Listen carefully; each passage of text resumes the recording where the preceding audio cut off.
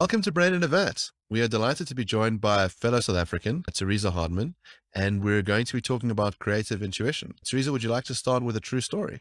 Yeah, there are many stories to tell around the way intuition works during the creative process, but a very famous one is the example of a Flemish scientist whose name was Kekulé, who was struggling to determine the structure of the benzene molecule. And he wrestled with this rationally. He consulted with his colleagues. He experimented and did all the kind of empirical routes that normally happen in the science lab. But one day he was daydreaming. He was probably dozing on the couch, and he dreamt of, he kind of had these kind of fuzzy visions of organisms swallowing other organisms, and also very diffuse images of floating atoms. There was a kind of a very loose structure to what he was seeing. So he was dreaming about atoms, his field, but it didn't make sense to him. Made a few notes about it and carried on with his life and his work. And apparently a good year or two after that, he actually woke up from a dream, a proper sleeping dream. And in that dream, he had seen a vision of a serpent that was actually eating its own tail, which is not something you see or dream about every day or every night. And he thought, wow, what on earth? This is ridiculous. What could it mean? However, he took it very seriously. He again went back to his notebook and decided to give that vision a chance. And he then pursued that line of investigation. And lo and behold, that was actually the solution that he'd been looking for all along, but was unable to find through rational processes. And Albert Einstein also talks often about how he felt sort of almost in his body, he felt a muscular sensation of the way something should be, and would pursue it with having no rational explanation for it at all, and then almost post-rationalize. So those are two interesting examples from science that illustrate the way creative intuition works. So I'm interested in the example for lots of reasons. A personal reason is that I'm a science fiction author who's had writer's block for 5 years. So I haven't written anything new except for some short stories for 5 years, but I was a full-time author for 6 years before that and wrote 14 novels, and then they dried up. So I'm very curious about this from that perspective, but also the case is interesting for other reasons. So the one is that it's creativity in science, and a lot of people, I don't think, associate science with creativity. So they feel that science is a linear process where you start with a set of hypotheses that just come to you instantly, and you test and you say yay, nay, and you just keep doing that. Whereas it sounds like this is a far more higgledy-piggledy process of I'm not sure, I need to think about this, dream about this, and ideas come into your head that aren't in your control, which is the third element that I find very interesting, is that this is outside of your control. And yeah, I think it's a great case for these reasons. Yes, the misconception is that science is very much based on intellect and rationalism. But as I mentioned, Einstein himself has credited several of his breakthroughs, including his leaps, which have led us towards quantum physics, as being completely led by intuition.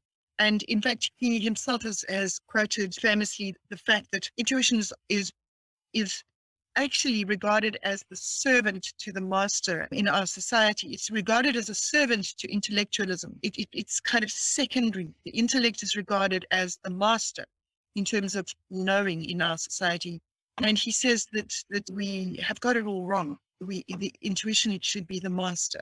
And we're sitting in a situation where the servant is actually leading the master. And so there's a lot of writing on creativity in science.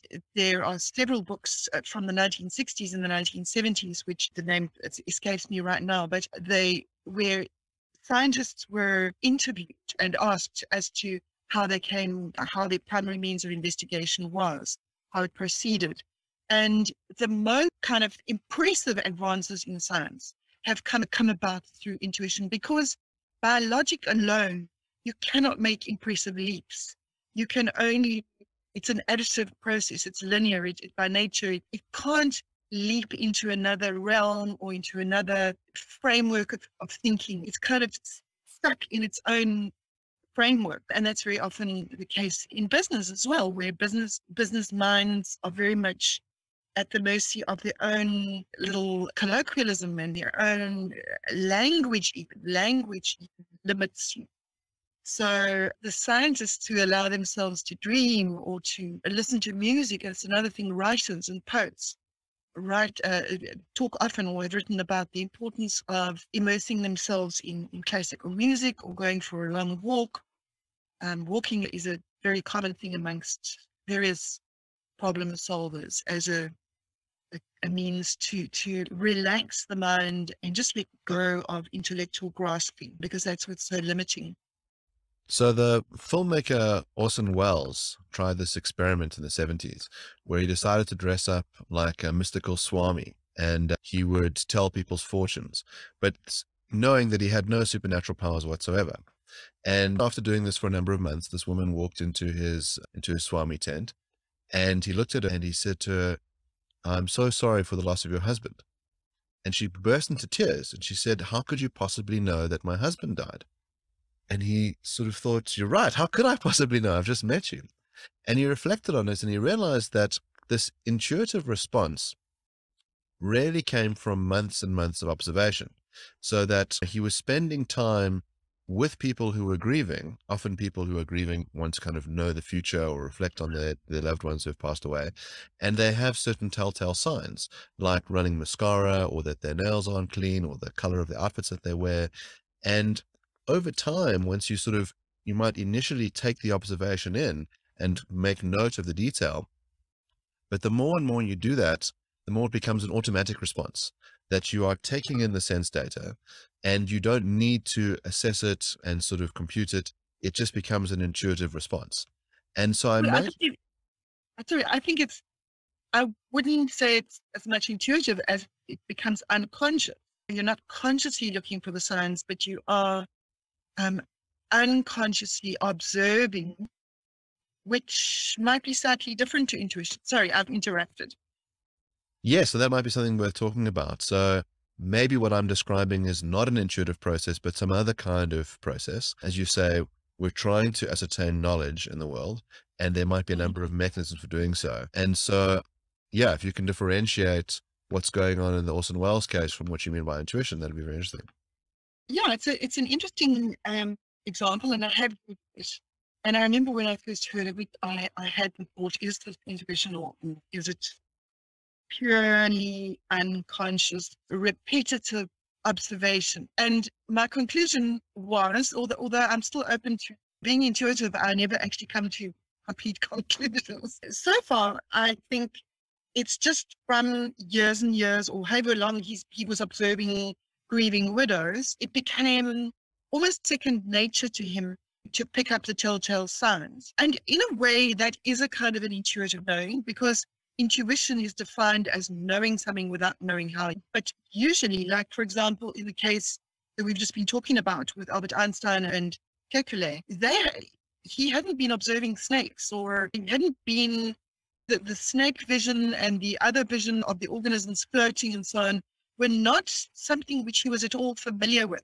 It literally came from seemingly nowhere. Paul McCartney also, in an interview with the BBC I watched many years ago, where he said to an interviewer that he remembers waking one morning with the full song of Yesterday, fully formed in his mind. The tune, the lyrics, everything. He just had to quickly write it down. So now, how much of that actually comes from our previous experience is questionable. I think part of your intuition is derived from memory, even repressed memories or long lost childhood memories, because our body stores memories.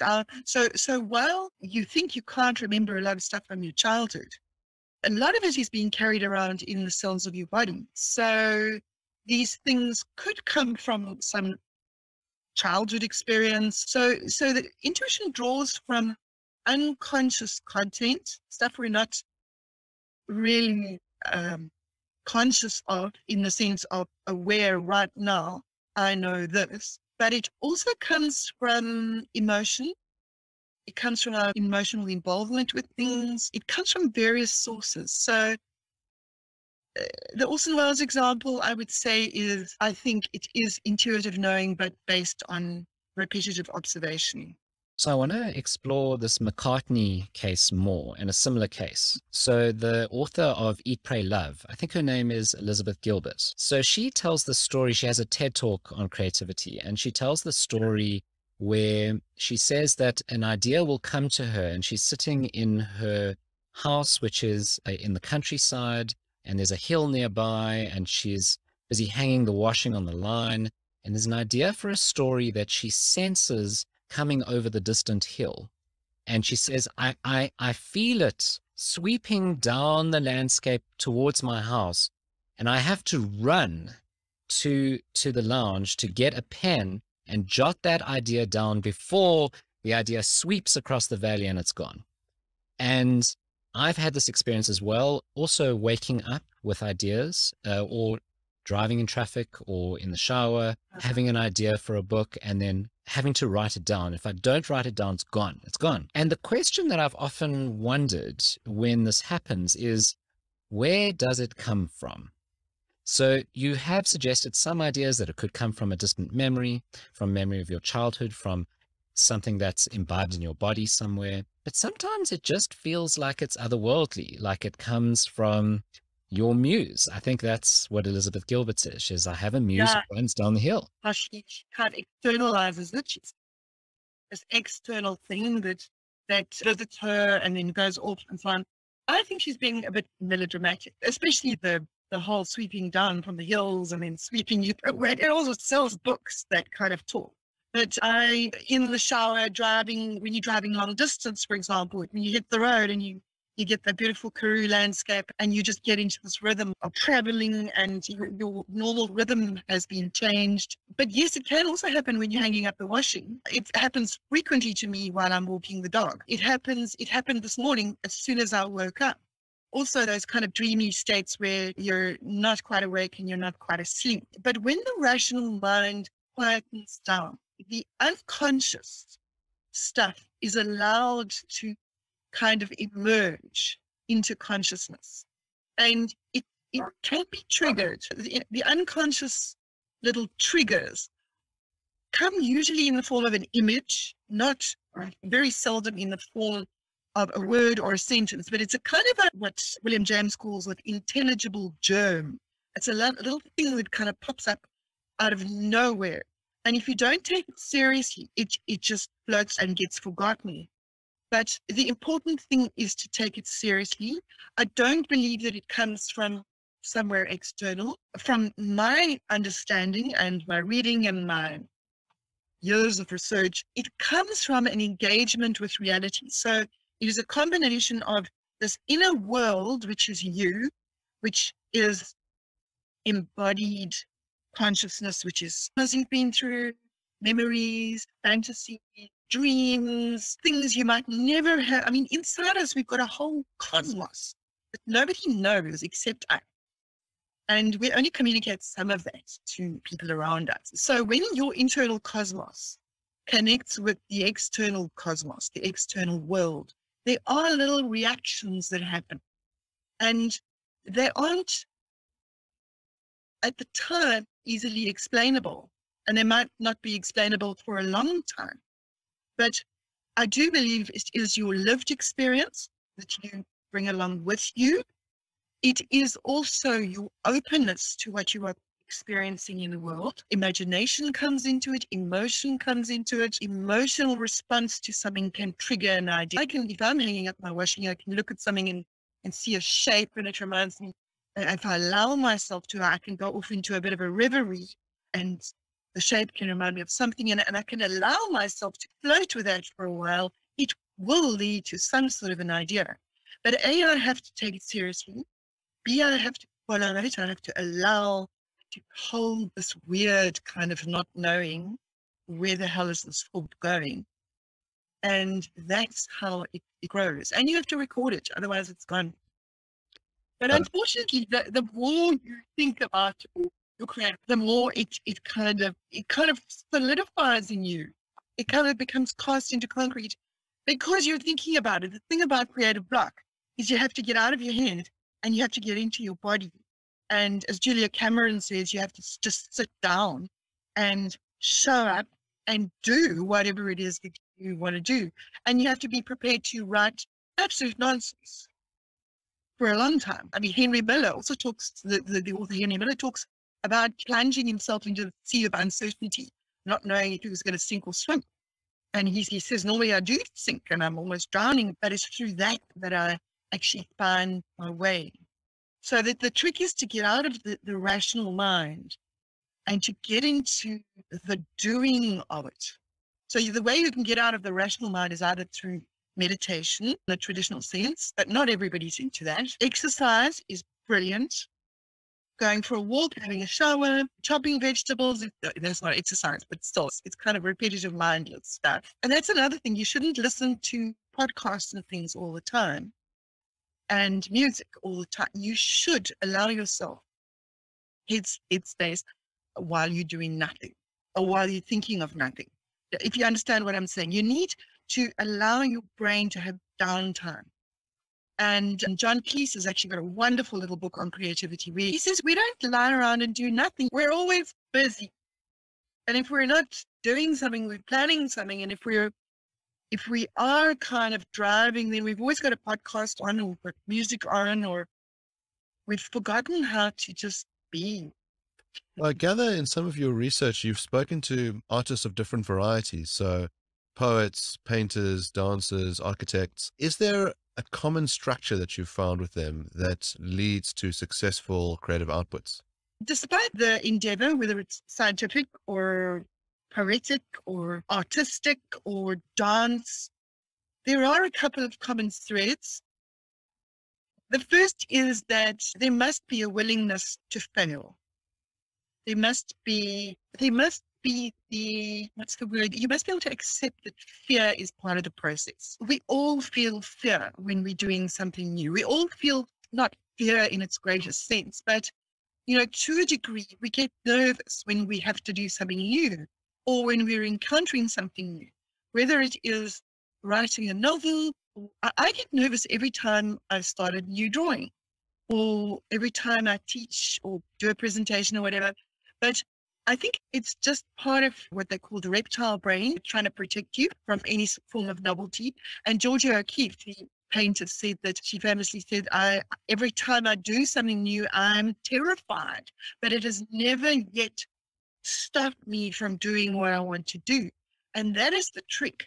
It's learning to live or learning to proceed with a fear. With most of us, we feel the fear and we think we're paralyzed and we think, maybe I shouldn't do this. So it's this ability to hold uncertainty and be comfortable with uncertainty and not knowing. That's really important. And being prepared to make an absolute balls up and being prepared to start again. So Shunryu Suzuki talks about in the beginner's mind, there are many possibilities. In the expert's mind, there are few. So if you have beginner's mind, you're open. It's like, if I need to start a pottery class tomorrow, I know nothing about pottery. Now, I could approach the pottery class with going and researching and reading and getting, to know as much as I possibly can, and then trying to do the thing in the correct manner. However, I could alternatively go to that pottery class and think, well, what would happen if I had to take the clay and stick it in my ear and turn it and see what happens and try that like a child. You need to be prepared to be a child again. And that is whether you're writing, whether you're experimenting and trying to find solutions to problems, you need to be prepared to be stupid. William Kentridge calls his studio a safe space for stupidity. And then you also just need to be prepared to do the work. You need to be prepared to sit down and do it. Not think about it.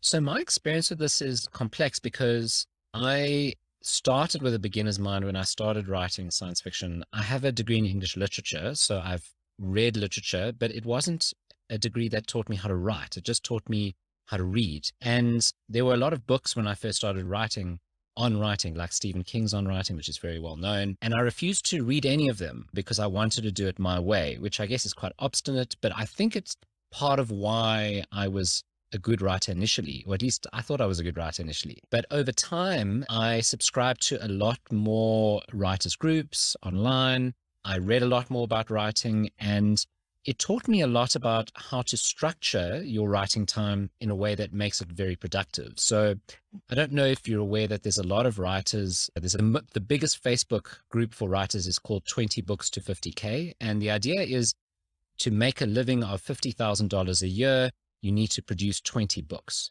And these writers have this idea of producing a book monthly. So they write a novel monthly. In my first few years, I was producing a novel every 6 months or so. It was a very relaxed process. It felt very good. I was doing it full time, so I really used to percolate in the ideas, and it was a lovely experience. But the last 2 years, I wrote 10 books, and I produced them roughly every two months and a bit. And it burnt me out. I couldn't write after that. And I think part of that experience was, as you say, stepping into expert mind. So I had all these rules about what makes good writing and bad writing and how to structure your time. And I wish I could get back to the days when I had no rules, when it wasn't structured at all, and I could approach it with a beginner's mind. And I just found that too many rules screws up the process. I think also kind of you wrote so prolifically for that time, you feel as though like you'll never be able to repeat it. It's kind of, Elizabeth Gilbert talks about, when she wrote Eat, Pray, Love, it's like, how the hell do I ever write anything again after a book like that? So you kind of, your standards are so freaking high and you're very aware of it. So you're constantly judging yourself against what you did and how fantastically you did and how fantastically all these other people are doing. Every month they're writing a book. And one of the things about intuition is it has to operate from an ego-free zone. And your ego is the part of you, it's the sense of the narrow, small letter S that sees, you see yourself as an isolated individual compared with everybody else who you see as isolated individuals and separate. And when you are in that kind of intellectual ego consciousness, you are thinking about what you have done in the past, you're thinking about what others are doing, you're comparing, you're paralyzing your creative energy substantially. Whereas if you, and it's not easy to drop ego. I mean, Mark, we spoke about it in my workshop, how do you get out of ego mode? But it's essentially what is needed is to forget yourself. Forget everything you've done. Forget everything that your heroes are doing, and just immerse yourself in the moment. Suzuki talks about burning yourself like a good bonfire, so that there is nothing left of yourself. And when you operate like that, whatever it is that you're embarking on, whether it's a novel or a painting or a business plan or whatever, you see the vastness of your entire life and the universe. And this little thing is actually so insignificant. It releases you of quite a lot of fear. But when you pump it up with, I have to achieve what I achieved before, and you put all this judgment, comparison, and pressure on yourself, it's going to paralyze you. So you kind of have to, in your head, get into a space of, I don't give a damn if it works. I don't give a damn if it doesn't work. I'm going to see what happens. It's kind of casting yourself into an ocean and not knowing where you're going, but being very open. And obviously, it's normally driven by some sort of an initial idea or a spark, which makes you want to do the drawing or write the book or write the poem or whatever. And that is what you need to hang on to. And it's you and that energy that needs to just free flow, and without any kind of societal pressure or need for approval and success. It's easier said than done. So if I reflect on my own creative process as a lawyer, it requires a fair amount of different kinds of outputs, standing up and performing in court or, writing up argument. The first thing I think is you actually have to have the skills. So you have to know your material. And I would think that's going to be the case in a whole range of fields. To be a creative scientist requires knowing the fundamental tenets of science. To be a good dancer means putting in the hard yards of developing the techniques and having the physical strength for it. I think then, as you allude to, that element of being open, of being able to say, well, there's a thing I'm trying to do, and maybe there's a whole range of possibilities that we can entertain. And so I'm often doing that in conjunction with someone else. I'm debating the ideas with the client or with colleagues, and we're thinking about a range of things. The other one that you've alluded to is then doing something else, allowing that idea to incubate, to be able to see it as a seed that can grow without you scrutinizing it too heavily.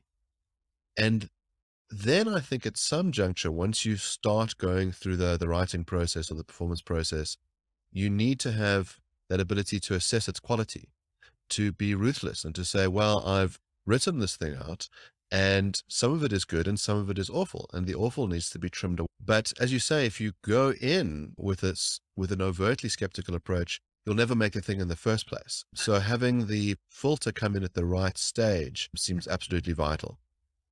Yeah, you can't create and edit at the same time. I can't remember when I was actually writing my thesis, I had complete stage fright and writer's block and all those things. And I remember someone said, I read someone said, just write madly and then edit like a judge. But they are separate processes. You have to first just get it all out there. And then you come back and you filter and you select and you take stuff away and you combine other things. But you have to, the intellect has to come after the intuition.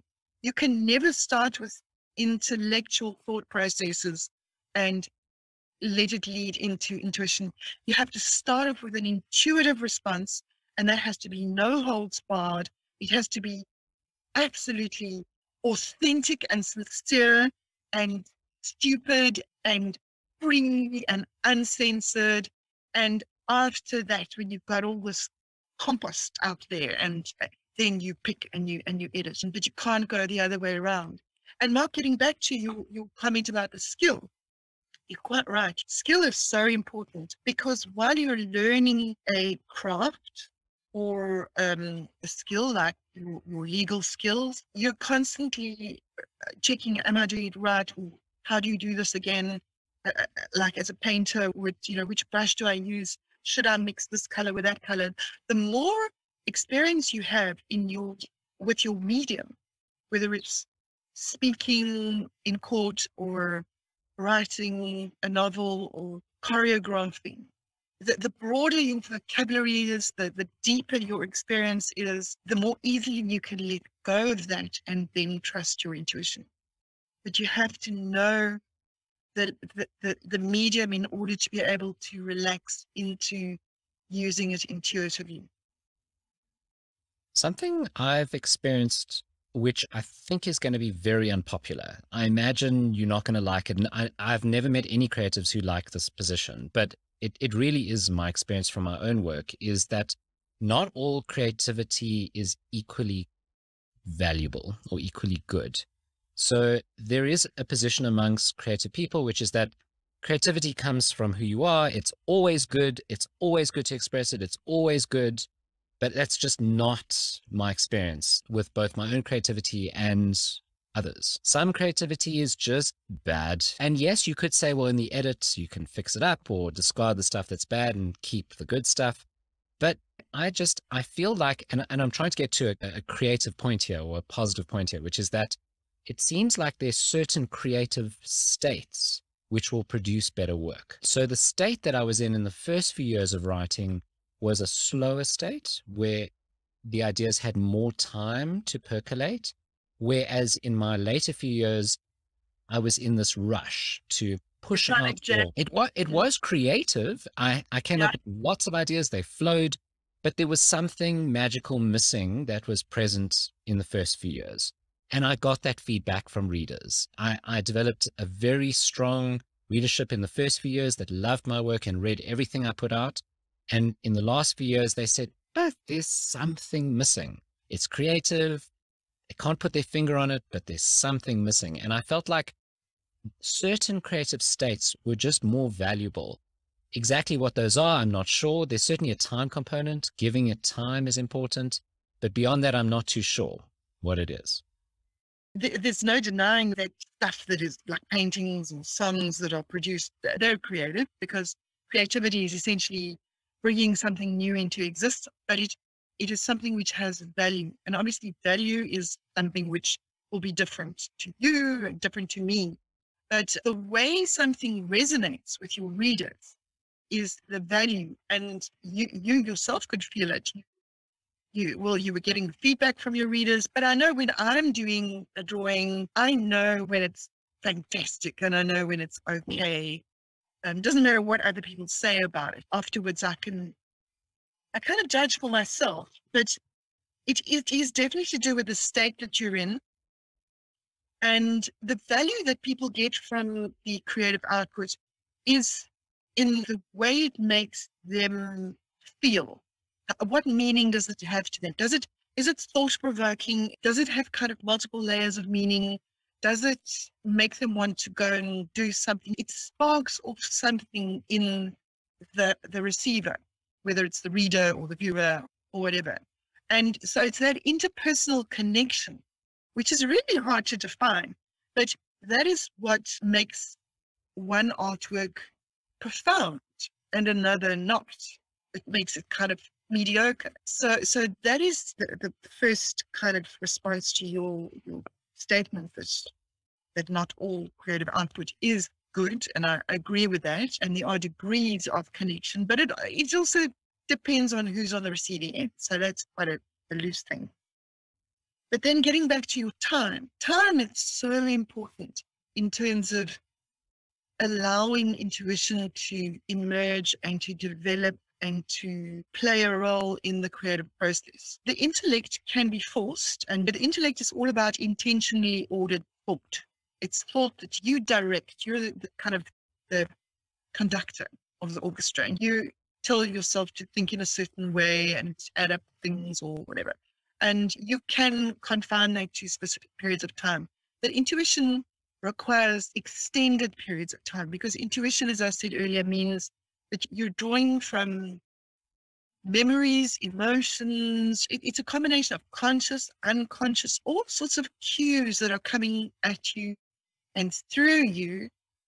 And when you're in the process of writing or painting or drawing, extended periods of solitude are so important, because in that time when you're alone, you're uninterrupted. You don't have a time limit, like I have to stop in an hour's time or whatever. If you can kind of put a timer on so that you don't think about the time and then allow yourself to swim for that hour, it's great. But if you're constantly thinking, oh, I have to go and I have to remember to do this. If you're in the time zone, you're not in flow, which is the well-known term, then you're constantly interrupting the weaving together of conscious, unconscious, plus your skills that are coming into play. There's so many layers involved in making something.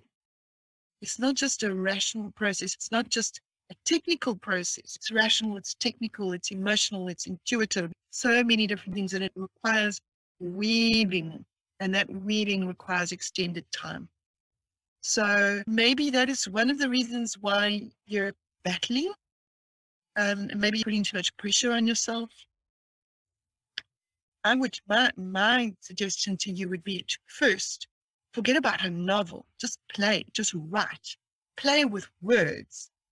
Just let words become playthings that you start to have fun with, start to really enjoy and combine in interesting ways, and see where that takes you, and so that it releases you from this kind of job of writing a novel. Does that make sense? So Woody Allen is one of the most prolific filmmakers of all time. He would produce a film almost every year for the last 50 years. And very interesting approach to work. So his character on screen is hyper-neurotic and very concerned about what everybody else thinks. But the man of Woody Allen isn't like that at all. So he had a relentless pursuit towards completion. And he was involved in every single stage of the film production, from writing it to acting to editing. And he said that what he would do is focus solely on that project, immerse himself in it completely and utterly. So 10 hours a day of work. And once it was done, he would never give another thought to it. So he never read any reviews. He wouldn't accept awards. He won an Oscar for Annie Hall, which I don't think he accepted on stage. He disregarded the praise. He disregarded the criticism. And he just said, I must focus on the next project. And he would continually do that. And because of that, he was able to produce a large number of films. He said he could never predict whether a film would be successful or not. He just liked the fact that they were financially successful enough on average that he could keep making them. But he had no way of knowing for himself whether it would make a lot of money, whether it would be popular. He said occasionally he would take a guess and he would almost be totally wrong. So it seems like being able to shut your mind off to a range of things is very useful for creative output. The other sort of story that I'd like to talk about is how people have used strange creative games to produce work. So you mentioned this idea of like falling in love with words, and maybe there's ways people can do that that are unusual. So one of the famous games that I think the beat poets would play with is to write out a line of poetry, fold it up, and then pass it on to someone else. Or you get these sort of beautiful corpse drawings where you only have limited amounts of information. Dali would fall asleep with a spoon in his hand, and as soon as the spoon hit something metal beneath him, it would wake him up and he would be brought out of this liminal space and create. So can you tell us a bit about the power of those processes? Yeah, those the surrealists were the guys who developed. I've actually got a wonderful book of surrealist games for writing and drawing, and they literally took the seriousness. Well, they made everything just a game, and I mean, it was Oscar Wilde who said life is too important to be taken seriously. And we need to just have fun, and it's when we have fun we relax, and when we relax, then intuitive stuff can come through. You mentioned Woody Allen and the fact that he was so prolific. He focused. There's a common advice that was certainly given to me as an art student was focus on quantity, not quality. Focus on making 10 drawings of a subject, not just one perfect drawing of a still life. Let yourself go. Don't be so precious about the one thing that you're doing. And Woody Allen's thing of not listening to the reviews and not worrying about awards and so on is actually quite unusual, because what drives most people in the creative industry are awards and reviews and so on. But if you can get into a space where those things don't really matter to you, and you find that when you read about the really sort of guys who made creative leaps like Andy Warhol as well, he once said to students, he said, get in there and make art. Don't worry whether it's good or bad or anything. While other people are deciding whether it's good or bad, just carry on and make more. So this thing of not taking ourselves so freaking serious is really important. And seeing ourselves as this tiny little dot in this huge freaking cosmos. You know, when you look at Hubble telescope, it just puts everything into perspective. We are not, but that's where ego comes in. It's the self-importance. And when you focus on your self-importance and what other people think, you're almost like you're blocking that conduit, that hose pipe of energy. It's creative energy. It's universal. Often in my creativity coaching, I talk about creative energy is actually the law of nature. If you look at the trees, the animals, the sky, the rivers, everything exists to create, to make more. And it unfolds and it expands. And yes, it dies, but it becomes fodder for more. And if we see ourselves as an integral part of that system of nature, we are just conduits of natural creative energy. And when you start seeing it that way, and you realize that you're not important, you're just let it come through you. It doesn't matter if it's good or bad. And you're very often surprised if you do approach it that way. So you and Mark both mentioned the surrealists, and it made me think about Freud. So Freud was a big fan of the surrealists, and I'm curious what the psychoanalytic or psychodynamic accounts of creativity are like, what they think makes someone creative. I actually had a big argument with my supervisor about this when I was doing my research. He was adamant that you can't access the unconscious at will. And Freud was of that opinion. Freud was of the opinion that the unconscious can only reveal itself in the form of dreams and Freudian slips. And it's normally repressed stuff that you're ashamed of or that you've kind of hidden, buried. Whereas to Jung, the unconscious is everything that you have not consciously appropriated. You have not identified. You haven't singled it out from the myriad of things in your existence and thought about it. So if you think about it that way, 99.9% of our existence we're unconscious of, because we cannot give attention, either awareness or time to reflect on it, or we can't do that to everything. So there's a lot of unconscious information that we've noticed, not necessarily rationally, but we have absorbed information without even being aware of it. And we might not even be able to verbalize it. We might not even be able to understand or describe it. But so that unconscious information, Jung regarded as a kind of storehouse of latent potential, stuff that is there within us always, that when it emerges, when we relax our intellect and allow it to emerge through strange thoughts or dreams or crazy ideas, then we can really be surprised with where that might lead. But we have to take those things quite seriously. Yeah. So the unconscious is something which I spent a lot of time trying to understand. I mean, even just consciousness as a word, just trying to understand what is consciousness. That is like a minefield, depending on whether you're a neuroscientist or a philosopher or a spiritual guru. Consciousness has so many definitions. And Jung developed a method called active imagination, where he encouraged encounters with novel situations or any kind of new experience. He encouraged that encounter, and he said that in the encounter with some novelty or strangeness or uncertainty, there is going to be a lot of discomfort, but it is allowing yourself to sit in that discomfort, the kind of the fusion happens and the imagination then starts becoming active. But you have to be prepared to sit in discomfort and not knowing. So I wonder what your view is on creative collaboration. So traditionally, when we think about an artist, we think about them on their own, sitting away in a cabin writing, or in their painter's studio. But there's certain kinds of art forms that require you to collaborate with others. So filmmakers typically have to work with a cast, with a range of technicians, and you can cross-influence each other. And some people might not like that. They might think that the purity of the vision is diluted. And others will say that in those uncomfortable interactions, there's a certain synergy that emerges.